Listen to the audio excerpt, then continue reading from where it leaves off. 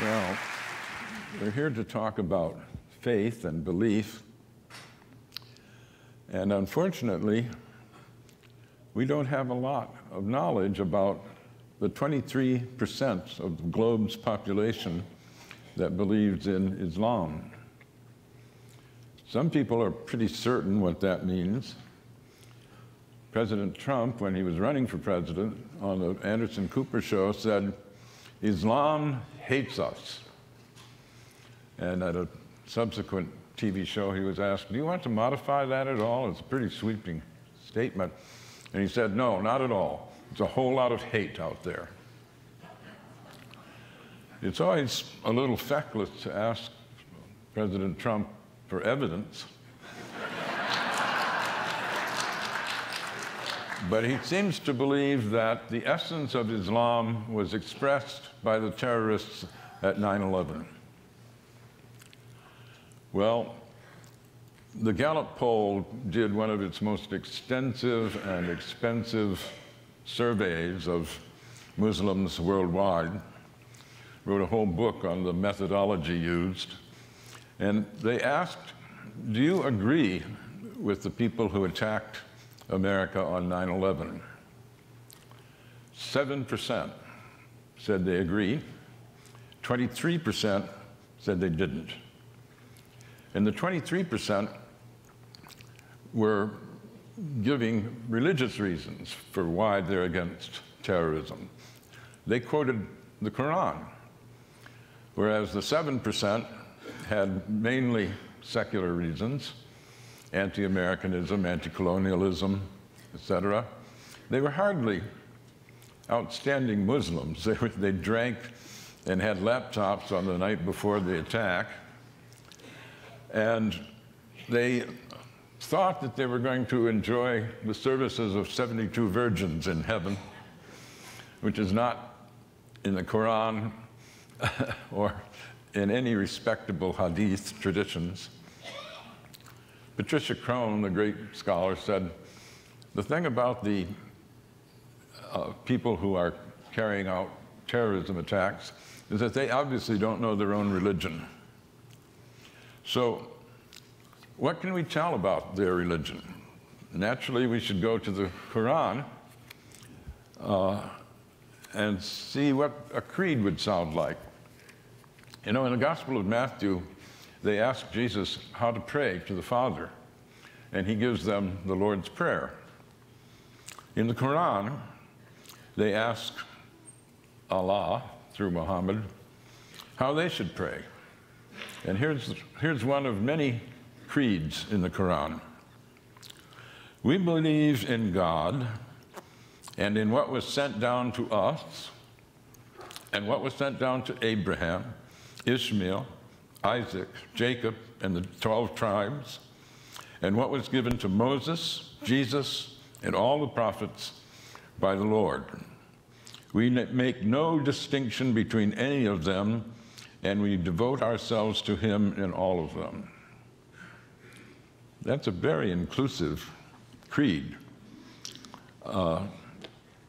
The narrow definers of Judaism sometimes say that the chosen people are the circumcised, and narrow believers in Christianity sometimes say that the chosen people are the baptized.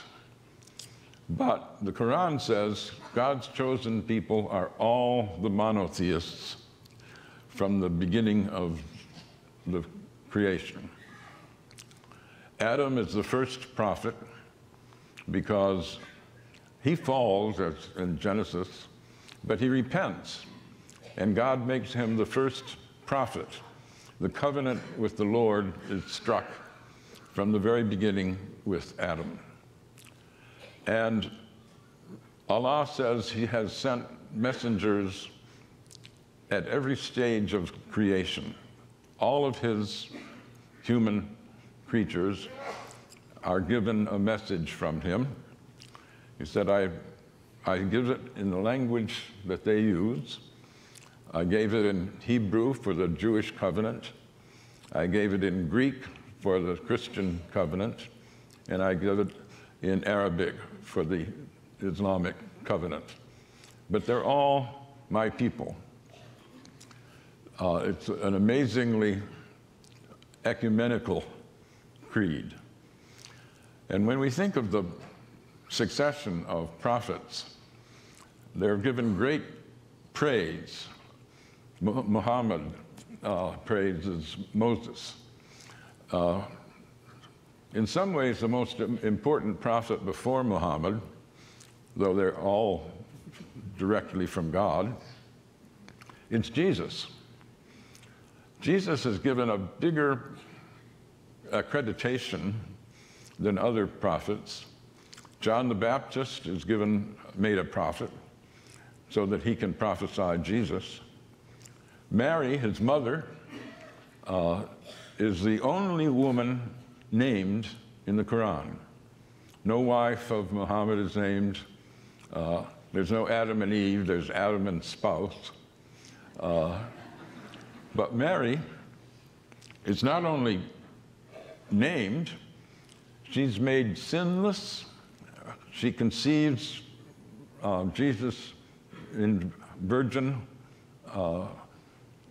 birth. She is tremendously honored. So one asks, if this is such an inclusive founding document of the religion, what is it that people object to? It helps, of course, not to read it, then you know what's bad about it. But if you do read it, there are things that cause problems for us. There's slavery, there's misogyny, there's militarism. But of course, that's true of the Jewish and the Christian covenants too. Slavery was a kind of universal state in the early stages of Western culture.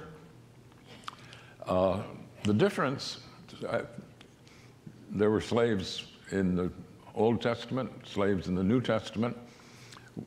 Paul says to his correspondent, Philemon, that the slave, Philemon's slave who has worked for him, Onesimus, it would be nice if he were freed. Didn't say you have to, didn't say that's what Christianity means, that you give up slaves. He said it would be a nice repayment for all the good things he's done to me. The difference in the Quran is that though slavery is part of the whole culture, freeing slaves is something that Allah is especially pleased with.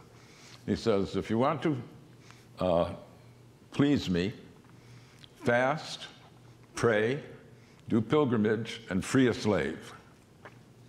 In fact, for certain sins, the penance that he has prescribed is to fast and pray and free a slave. Or if it's a more serious sin, free 2 slaves.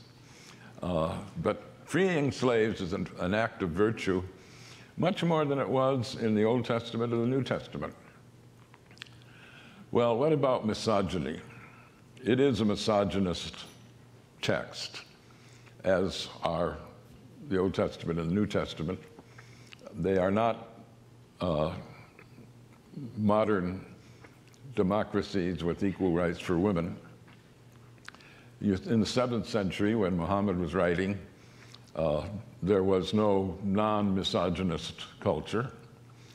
But there are, again, certain differences.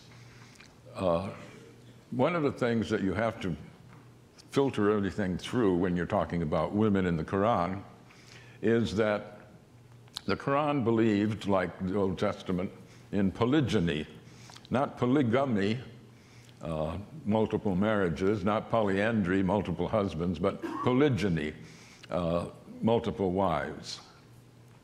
But there are a lot of rules on your multiple wives.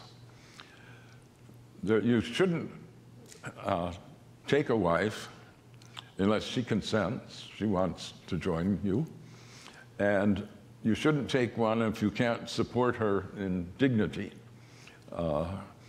That's why, in a general rule, you should not have more than 4 wives.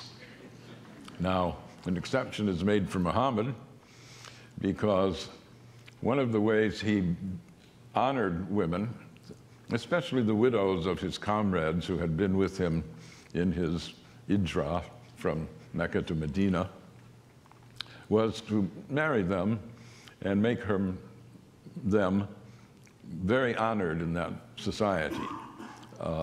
There usually wasn't any question of consummation of the wedding. It was an honorific. But there was another key difference. We think of dowries in the Western culture as the father of the bride giving money to the family of the groom. And that's why people were very careful to acquire enough for a dowry for their daughters. And the way you could get advanced social status is to give a dowry to a superior family in the region. And if you splurged on the first bride, it made it harder to sell a second bride, to marry a second bride, or a third or a fourth. And that's why so many convents in medieval and Renaissance Europe were stuffed with daughters who couldn't be given dowries. It's very different in the Quran. The dowry is paid directly to the bride, and she keeps it. It's her property. You know, one of the things that is misogynist about the Quran is that for certain legal purposes, women only count as half of men. So it says, if you're striking up a contract, Mecca was an entrepot of multiple caravans, multiple cultures, etc. And it was an oral culture, so making contracts that would hold were very difficult. There was not normally written contracts. So what the Quran says, if you want to get a contract in this trade center of Mecca, get 2 men of outstanding reputations to witness. They will say, I stake my reputation on the fact that I witnessed this contract and it's valid. So if you can't get 2 men of sterling reputation, get a man and 2 women. They'll add up. That'll be like 2 men.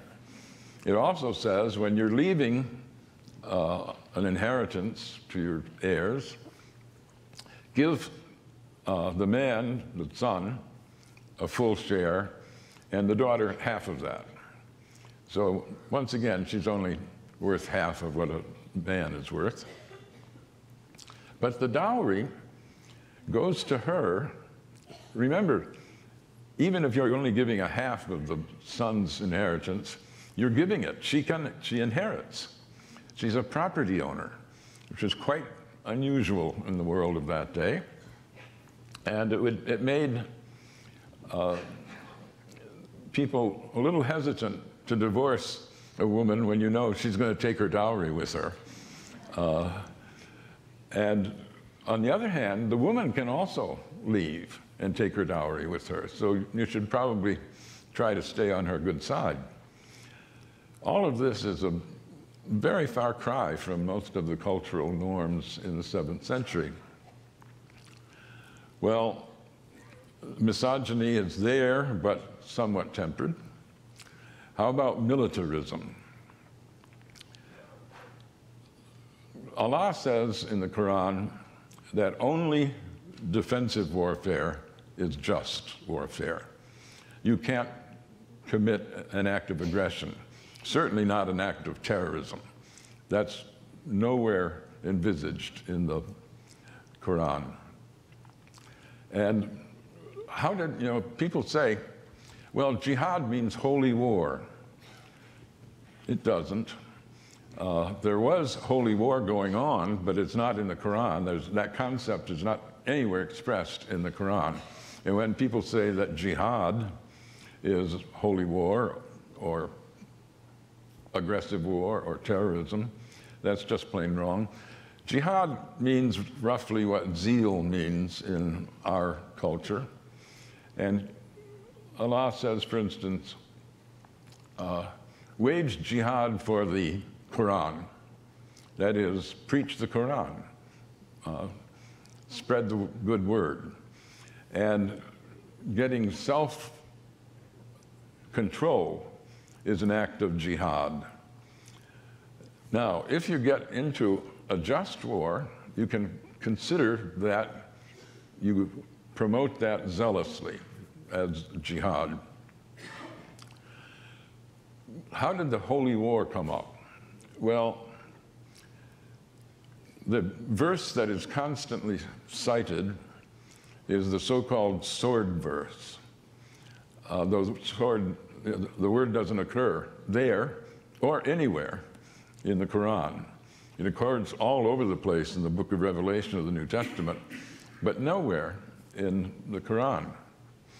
And the episode that is often used is that when Muhammad was driven out of Mecca to Medina, and then his own tribe, the Quraysh, attacked Medina, and they were able to fight back. But Mecca was a great pilgrimage center for many years because of the Kaaba, the great cubical temple, holy place. It's still where pilgrims process around when they go there every year. When they were driven out of Mecca, the Kaaba was taken over by pagans, by worshippers of various gods. And by the way, the only enemy in the Quran is idolaters, that is, pagan believers in different gods. And when people came in caravans to Mecca, and they had driven out Muhammad, they put up idols of their gods in this holy place. It's a holy place that they say had actually been established by Adam's progeny. Then it was wiped out in the deluge, but it was refounded by Abraham. And that's why it's so holy to Abraham's descendants of the Islamic faith. Abraham is, of course, the father of all three faiths. When they went back, Muhammad and his followers, to Mecca, they wanted to strike a truce, like the peace of God in the Middle Ages, in the temple area, and say, no one can kill or fight in this area. And in the sword verse, it says that after 4 months, you can respond to the people who have attacked you. But after 4 months, that's the length of the treaty that they had struck. And what they did was ask, while the treaty was in force, what if we are attacked? And they were attacked by the idolaters. And Allah tells Muhammad, you can't fight back in the holy area. You have to observe the truce, even if they don't. But after 4 months, then you can lie in wait for the ones who had actually attacked you and fight them back. Not their families, not bystanders, not civilians, only the ones who had attacked you. Now, out of that, we get the claim that Islam is fighting a jihad against other faiths. There are no other faiths but idolaters, because Allah struck the covenant with the Jewish faith and the Christian faith, as well as the Islamic faith. And they're all equally bargains with the same God. As he used one language for people who spoke that language, and one name, He struck the covenant in Hebrew as Yahweh. He struck the covenant in Greek as Abba, the father of Jesus. And he struck the covenant in Islamic with Muhammad. But they're all one God, and he cares for everything in all of those people that he has sent messages to. He boasts that I send messages all the time. I have prophets at every stage of the creation. And he says, not only do I send particular prophets, my whole creation is a prophecy. Prophecy, of course, doesn't mean predicting the future. It means spreading the word of God, the one God truth of people's origin. So he says, Moses and the mountain prophesied me. Creation itself, water prophesies me.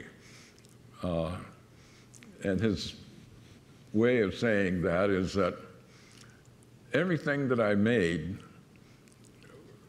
shows me forth. It proclaims me. Mountains and rivers and trees and plants. He said, notice how plants come back in the desert. That's predicting and prophesying how you will be returned from death, that there'll be a resurrection of your body. So I began by citing one creed. There are a number of other creeds. I'd like to finish by mentioning another one. This is Allah speaking. We gave Abraham, Isaac, and Jacob, each of whom we guided, as we guided Noah beforehand. And among his descendants were David, Solomon, Job, Joseph, Moses, Aaron. In this way we reward those who do good. Zechariah, John, Jesus, and Elijah, every one of them was righteous. Ishmael, Elisha, Jonah, and Lot. We favored each, one of them over other people, and also some of their forebears, their offspring, their brothers. We chose them and used them to guide people on a straight path. Such is God's guidance. With it, he guides whichever of his servants he will. If they had associated other gods with him, all their deeds would have come to nothing. These are the ones to whom we gave the scripture, wisdom, and prophethood. So that's almost all our creeds. Thank you.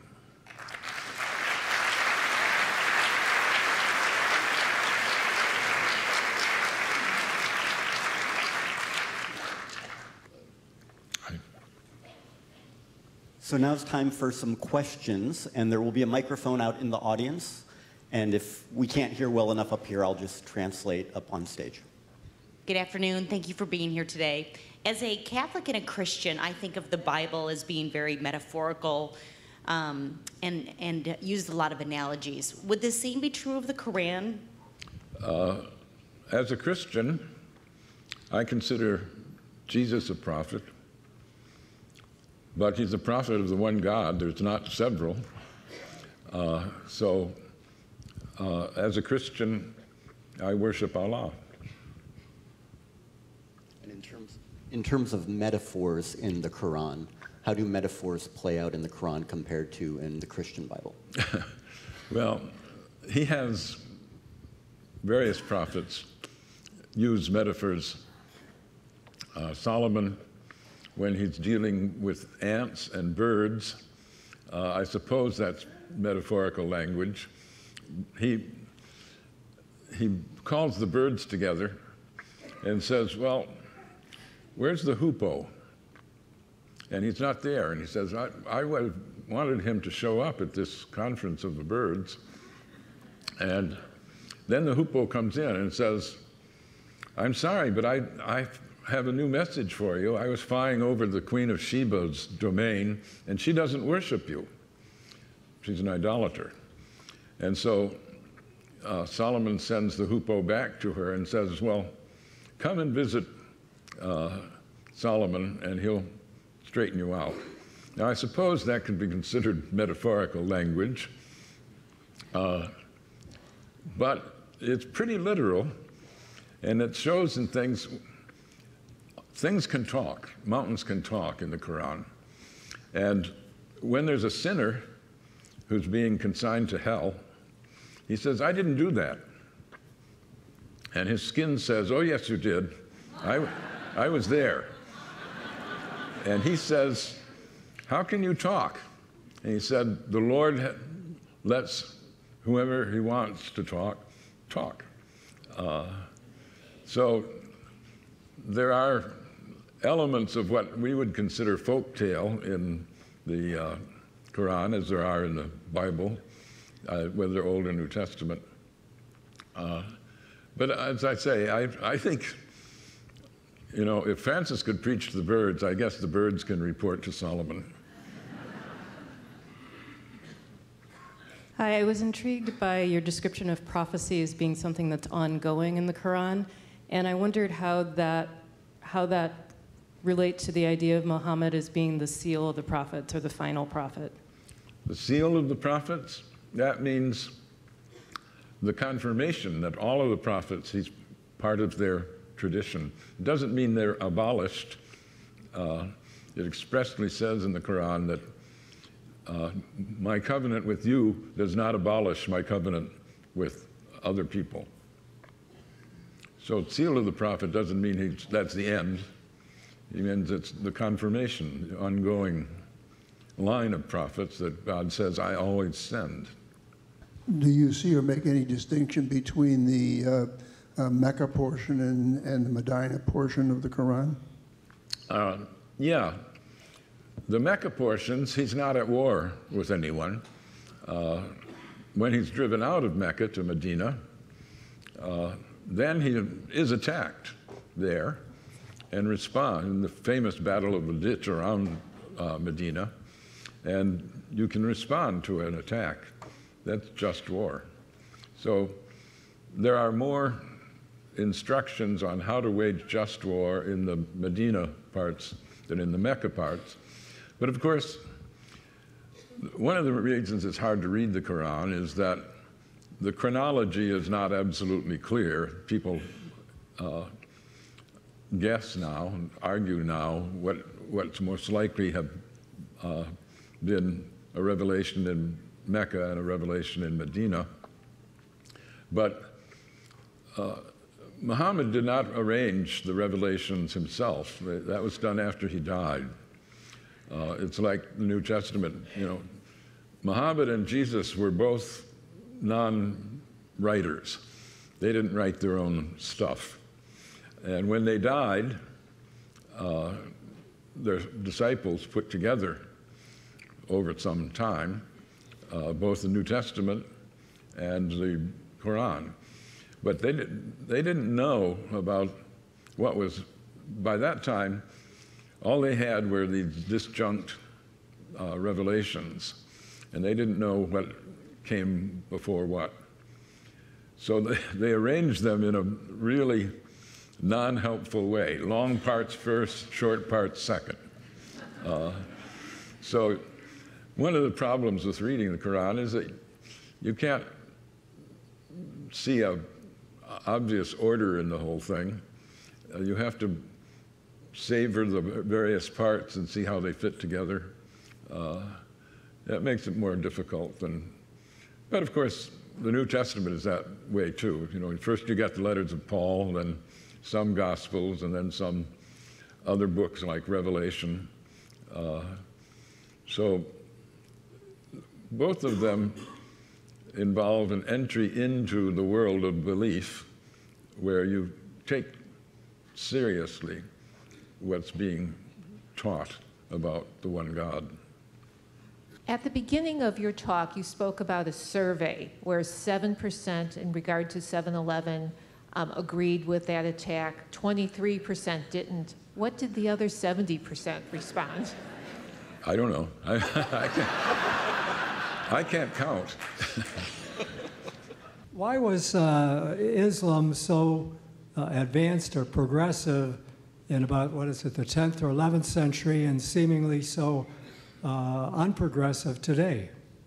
Well, Islam, like Christianity, has undergone a long history, some of it not very pleasing.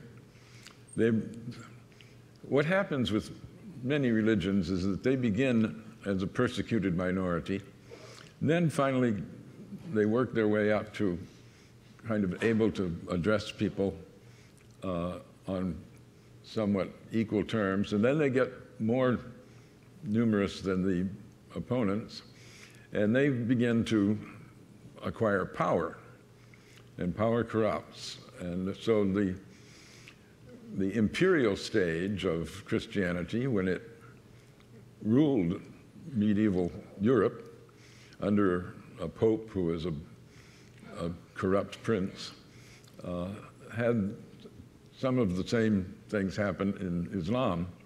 During the imperial period, the caliphate, the true caliphate, they were an imperial power with all the problems that come with an imperial power, but they were far more tolerant of other religions than Christianity was. Christianity burnt heretics and forced conversions and that kind of thing. During the original caliphate, when their very good art and other works were accomplished, you could be a Christian or a Jew if you paid a tax. The tax was really for the police power that kept society together that you could live in. But they had their dark ages, we had our dark ages. They had their enlightenment, we've had our enlightenment.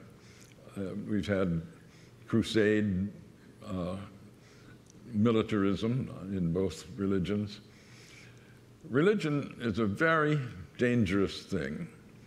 Lucretius said, "Tantum religio potuit suadere malorum." How suasive is religion to our bane.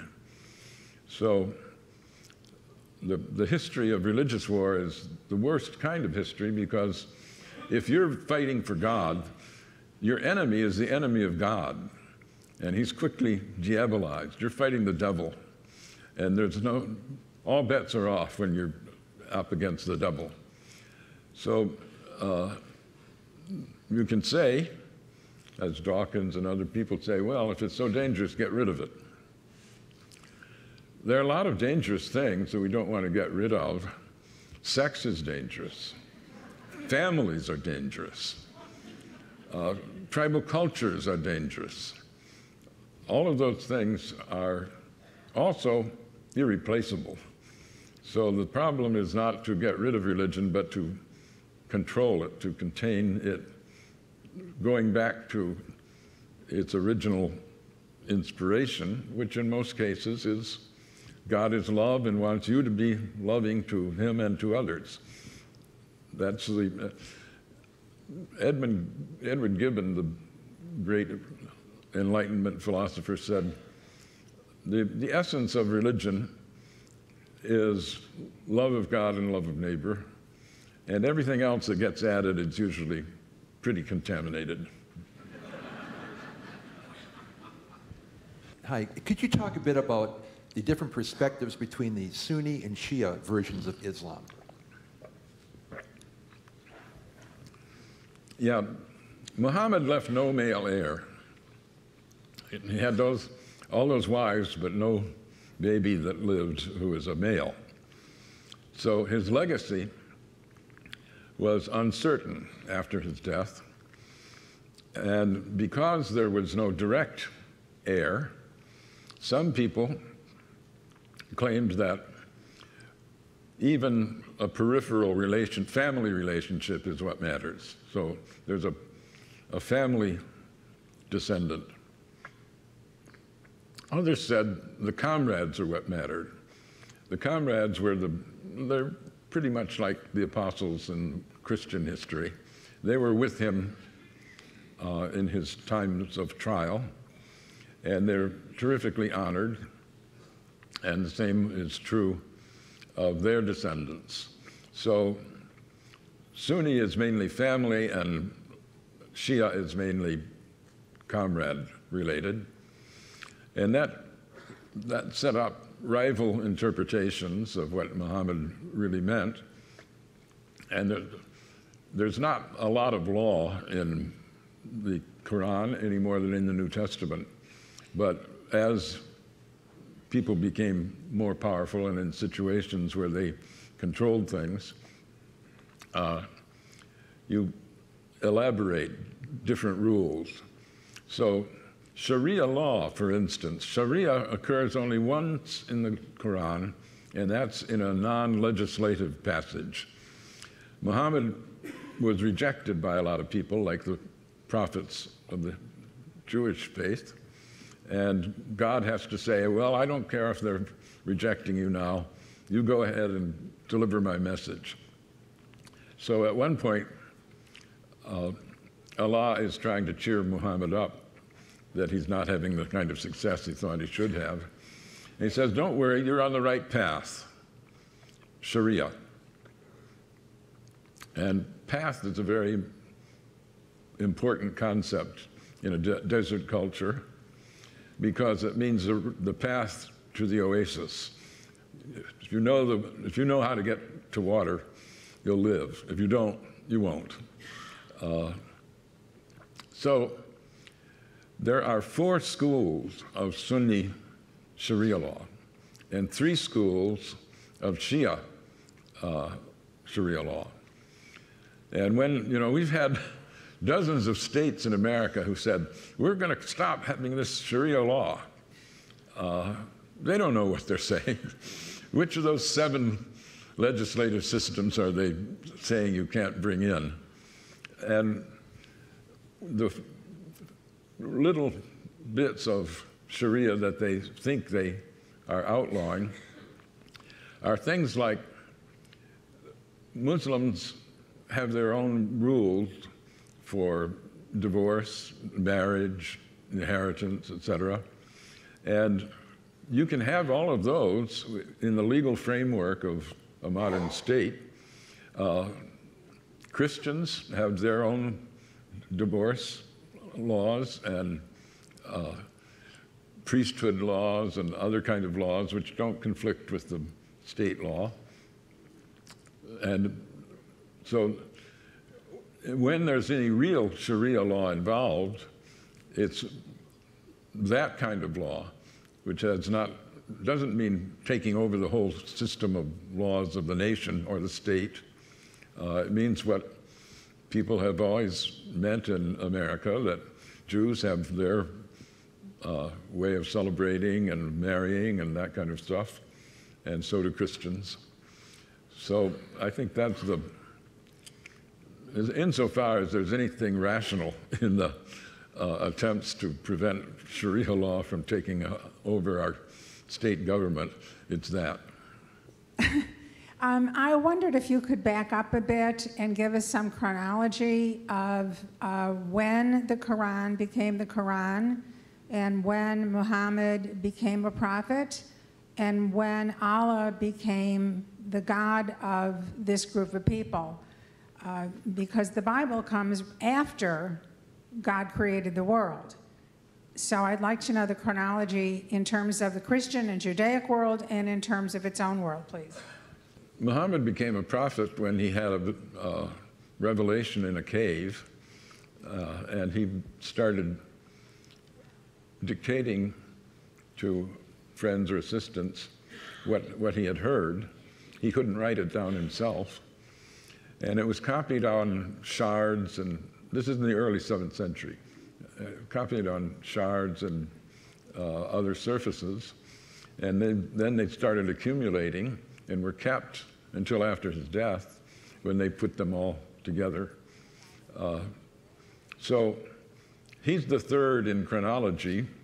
The Jewish revelations came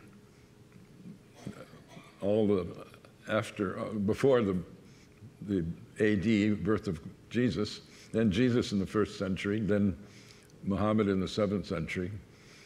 But Muhammad, Allah has always been there. That he was preaching over and over and over that it didn't start with me, it started with Adam. And Allah is revealing to me what he wants the Arabic-speaking people to do to please him. And that doesn't mean that we made up a new religion in the 7th century. There's only been one religion and one God. As we try and find a bridge, with Islam here in the Western world, would you say that there is an opportunity in perhaps learning from how they view the natural world with maybe more enchantment or something, especially as we battle things like climate change and whatnot? Maybe this is something that we could bond together about, is how to preserve and how to sustain the natural world. Maybe we could learn from them. That's a question.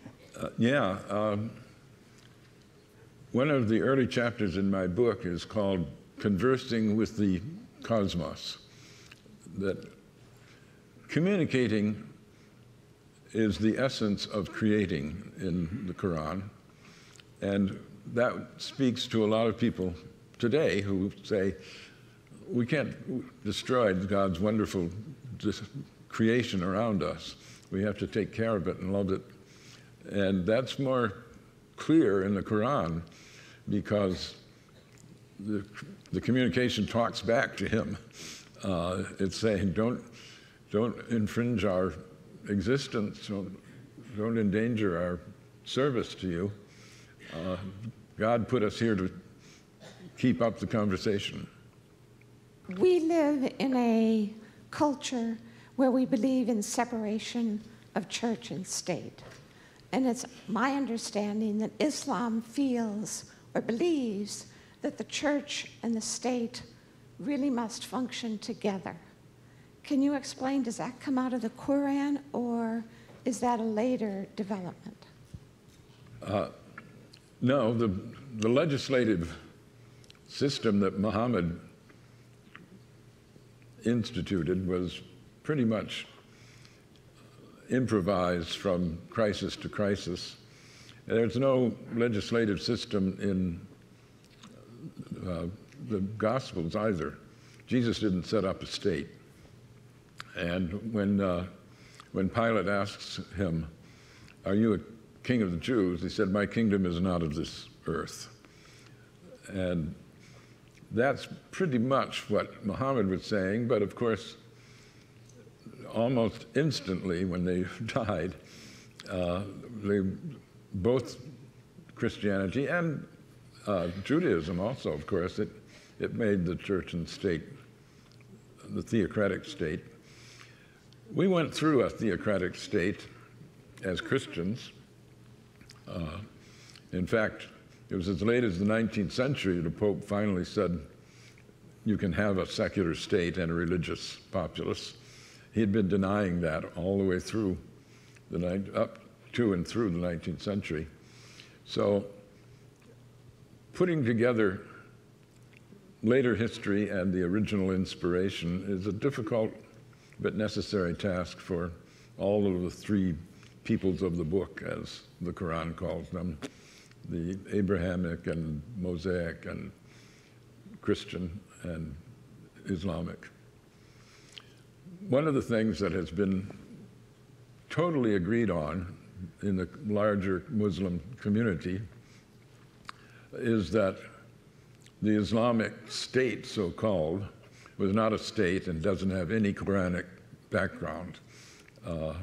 They are no more authentic than the Christian terrorists who try to upset abortion clinics and that kind of thing.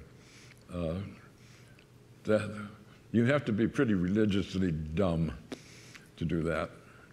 And unfortunately. It's pretty easy to misrepresent Islam because so few have read the Quran. This book I published is a product of my shame. I was embarrassed. After 9/11, I was talking with a group of friends, academic friends, and we were wondering, is this really an Islamic event, the 9/11 attack? And at some point, people asked, well, who here has read the Quran? None of us had. And a friend of mine said, not even you, Garry? I thought you were a student of religion. And I said, yeah, that's the problem. I'm totally ashamed. And so I went and have been trying to repair that stupidity ever since. But I've tried in a lot of venues to ask how many people have read the Quran. Dare I do it now? How many have read the Quran?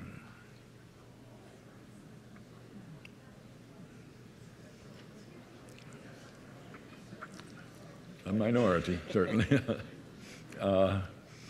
Well, I don't want to shame you, but I do.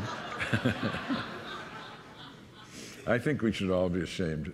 We're throwing our weight around in a world where almost a quarter of the population are Muslims. And not to know, how can you say the Islamic State is a false construct if you don't know what true Islam is? Following up on your last comments, your book is entitled What the Qur'an Meant. I'm wondering if you know how Islamic theologians agree with your interpretation. Yeah, most do. In fact, I've been getting correspondence from many Muslims. I relied in great part on a whole range of scholars, but the Study Quran, a big 5-author, 2,000-page, up-to-date book, giving the best of the scholarship that's available now. And I draw on that heavily, and one of the authors wrote to tell me how pleased he was that we agreed. So I'm not, the past tense in What the Qur'an Meant, I also wrote a book called What the Gospels Meant and What Paul Meant. I mean, what did it mean to its original audience? It means all kinds of things later on, some good, some bad, both for Paul and for the Gospels and for the Quran. But if we don't want to get tangled up in the complicated history of various interpretations, we have to go back and try to create, as far as we can, what was the vocabulary, the social setting, all of that for the original revelations. And then people can fight out what happened to it later on. But if we don't have that for a starting point, we'll just wander in a maze, it seems to me. How does Muhammad in the Quran explain the existence of evil in the world? Humans are not God. They are limited and fallible, and they do horrible things. And that's why when you're sent to hell, your skin's going to tell the truth even if you don't. So nobody can really explain evil, but the problem is if God can prevent evil, why doesn't he or she? And the answer is always free will. People are free to love, but free not to love. And if you want freedom, that's a dangerous game. So I don't think it really explains any more than the book of Job does, or the letters of Paul do. It's a horrible event in our lives, and one can only hope that more people will use freedom to do things like read the Qur'an rather than hate the Muslims.